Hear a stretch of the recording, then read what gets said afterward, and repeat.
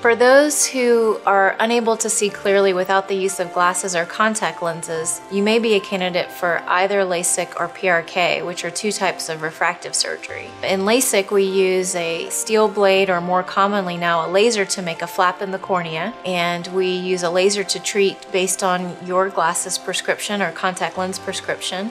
It's a very simple, quick procedure with a quick recovery time. People are a candidate for LASIK surgery anywhere from 21 to about 50. After age 50, we would have to evaluate the status of the lens in the eye, because the lens can change, and so if there is any cataract, the LASIK treatment would not last as long.